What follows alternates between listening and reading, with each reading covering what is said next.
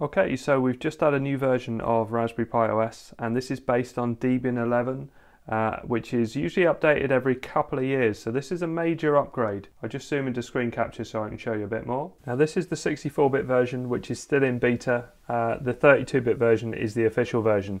And I just booted this one up first because I wanted to have a play around with it, and then I was going to show the 32-bit version. And playing around with things, I've managed to get rid of the Raspberry, which has got all the programs and everything on it. So yeah, I can't really show an awful lot on that. But if we look at Chromium, which obviously comes installed, you can see in the news, Bullseye, new version of Raspberry Pi OS. But I think what I'm going to do is boot up in 32-bit Raspberry Pi OS and show you how it all starts up. But before we do that, we'll have a quick look at YouTube playback. This is non-overclocked in a Pi 4 8 gig. And thanks to Bruno Surkov, who told me about this version being out, and also Luke Peters, who's just mentioned it to me as well. So let's try LeapESP video HDR. And we'll go straight in at 1080, I think. So full screen.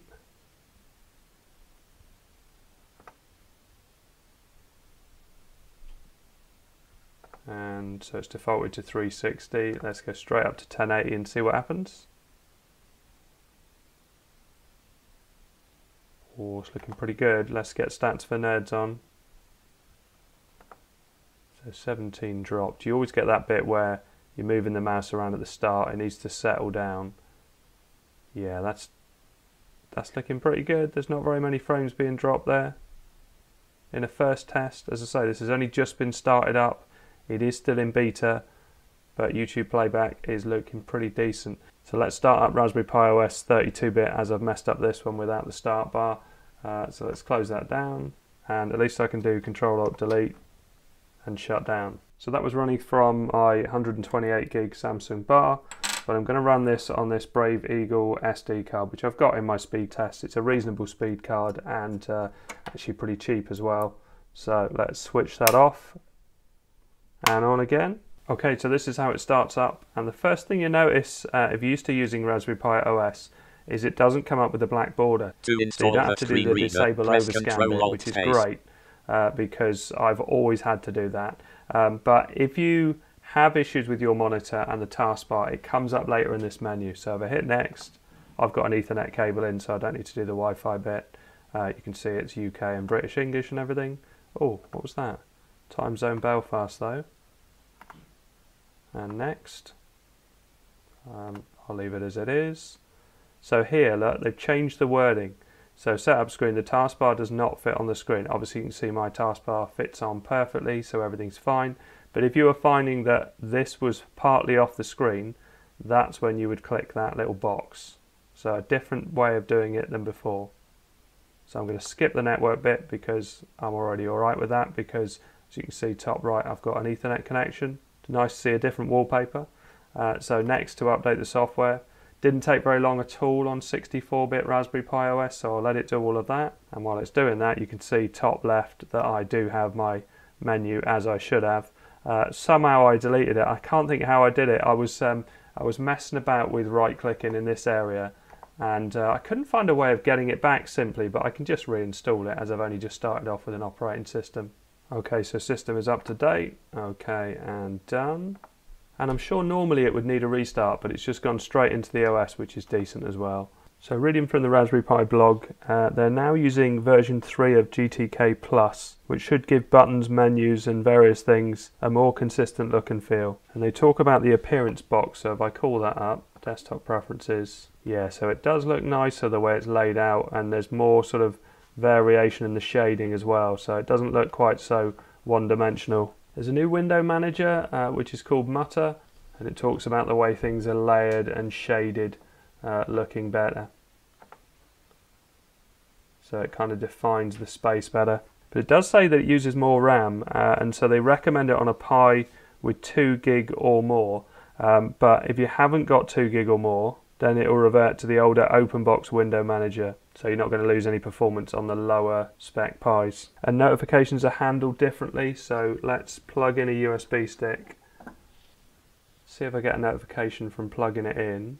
Well, that looks the same, but if I unplug it without ejecting it properly, Yeah, there you go. So this is the new notifications window.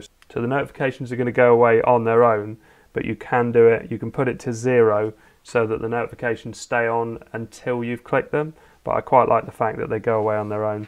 And it looks like it's probably going to be up here. Panel settings. Yeah, so appearance. Yeah, show notifications, timeout seconds, 15. So that's the default. And it goes in 5s. So I'm going to play around with the taskbar because I prefer it at the bottom. So the appearance of the taskbar seems to work differently because I'm trying to change this colour, and I figure that I would click on solid colour with opacity, click on that, and then you could pick a colour. So if I do a custom one, whatever I pick on here doesn't match. So say let's go random, let's go green, and then I can change the opacity and hit select. It shows it in here, but it doesn't actually select it, so it doesn't appear down here. So let's go for, yeah, back to system theme and do it in a different way.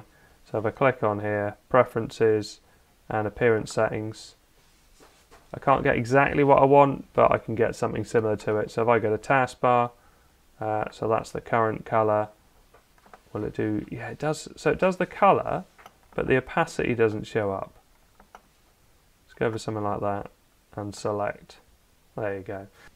And I also like to add the temperature to the bar. So what is it? Panel applets, add CPU temperature monitor and add. And you can play around with this as well. You can change some of the settings. Monitor settings. So foreground color, you can put more in with the theme, but not something that's going to obscure the writing too much. And background color, we'll put something a bit lighter. Select and OK. So we look through the menus to see if anything's changed and been added in there. It definitely has a different look to it. Certainly some things definitely look nicer. Loads of stuff under programming. You can see here under education, Office, we've got LibreOffice, the full suite, Chromium web browser, VNC viewer, got VLC, image viewer, some games in here, soccer, I'll have a look at that in a minute. Accessories, I see there's no Raspberry Pi Imager in here, which is always a disappointment. Raspberry Pi Imager is a brilliant piece of software, and I can't understand why it's not pre-installed. We've got diagnostics, which is for the speed tests. We can copy SD cards in there as well, obviously terminal. So the bookshelf has had something new added. I think it was the custom PC one they mentioned is now in there and are free to download. And you can see there's the Magpie magazine. This is particularly useful if you just want to download a PDF. You click on it and download it to the device. So let's go back in. And yeah, Debian reference, preferences. So add remove software. Let's see if that's improved, or yeah, pretty much looks the same, I think. So if I type in Imager, because I would always install that, and if nothing's changed, we scroll down to the bottom and it appears at the top. Oh, there you go. It's exactly the same. So let's click on that and hit OK. Pop the password in, which if you haven't changed it will be Raspberry. So now if I go down to the start bar, accessories, we've got Raspberry Pi Imager. This is how you would download this version. So you can see choose OS. I've downloaded the bigger version. So if I go on other, this is the version I've downloaded, the 3 gig version. The 64-bit version, because it's in beta, you have to download it separately. I'll put a link in the description and then click on custom and search for it on your device. I haven't got it on this particular build. So let's have a look in Raspberry Pi config, see if anything looks different. Okay, display, interfaces, performance. I see we've got the fan. I can't remember if that was in there before. So we've got enabled or disabled. We've also got which GPIO pins the fan is connected to, and also the fan temperature. So if you enable that, then obviously that all comes up. I'm using a passive system, so I haven't got a fan on this. Now I had a look in NeoFetch. So I've installed NeoFetch on here. It doesn't come installed or pre-installed. But if I launch it, I found something interesting. So Raspbian, Linux 11, Bullseye, that's what we expected. Pi 4 Model B, all of that is fine. You can see the kernel update is there. The bit that I was interested in was here. The CPU says it's 1.8 gigahertz. Now, the CPU on a Pi 4 is 1.4 gigahertz, so I wonder if they've changed it in the config.txt. I wouldn't have thought they'd overclock from standard unless they think that it can handle it without any cooling. So let's have a look at the config.txt and see if there's anything about overclocking in here. Doesn't look like it. Everything's hashed out. Look at that. OTG mode equals 1 for the compute module 4. That's interesting. Have to have a look at that on a compute module 4. ARM boost equals 1. Yeah, ARM frequency equals 800. I don't know why it's reporting that, but NeoFetch is usually pretty accurate at lower clock speeds. That's definitely at higher clock speed. If you overclock at 2147, it'll often show that it's running at 2.2. But if I go back into NeoFetch just to double check that, yeah, it is definitely saying it's running at 1.8 gigahertz. Weird. So from the official Raspberry Pi blog about this operating system, there's an updater plugin, and it looks like it will tell you if updates are available. You can see there's an icon here that comes up. Updates are available. Click the update icon to install. So you don't have to go into terminal to update the system, which is really, really nice. And you can see here, it looks like it tells you what available updates are there, and you just hit install, and it'll install all automated. Saw this about the KMS video driver. So it's now more integrated into Linux. So we should see better compatibility and better performance. There's also a new camera driver as well. Chromium is at version 92 now. And it's always good to go through the comments. So there was a comment about the 64-bit version of the operating system. Any news on 64-bit versions? And we've got an official answer here. Out of interest, why do you want a 64-bit version? 32-bit version allows individual applications to access up to the 4 gig limit, so you can run 2 applications each with access to 4 gig on an 8 gig Raspberry Pi 4. So there may be a few situations where a 64-bit version offers a small performance advantage, but it will be just that, a small advantage. I did tests on 64 versus 32, and I did find the 64-bit version definitely performed better. It wasn't a massive improvement, but it definitely was quicker, and certainly with copying files and things like that, it was an improvement. In all our testing and benchmarking, 64-bit doesn't offer any significant speed advantage. When I was testing it, I was just kind of opening apps at the same time and copying things over and things like that. I wasn't doing benchmarks. So Jeff Geerling's commented, I've run the same Pi hardware 64-bit tests are 5 to 15.